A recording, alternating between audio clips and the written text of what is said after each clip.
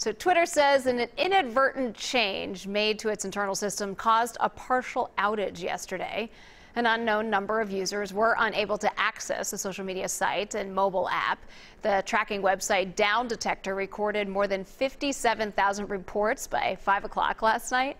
This disruption comes as a few months after a massive hack of some of Twitter's biggest accounts, like former President Barack Obama, Joe Biden, Jeff Bezos, and Kim Kardashian West.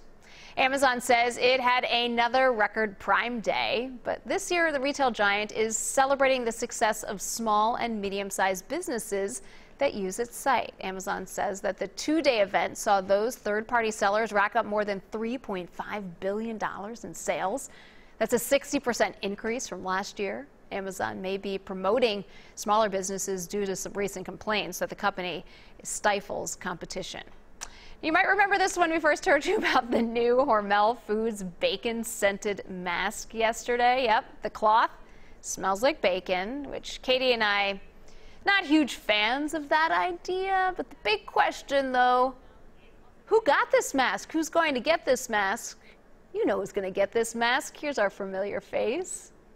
All right. I've got the breathable bacon mask on, and let me tell you, it's bacony. No.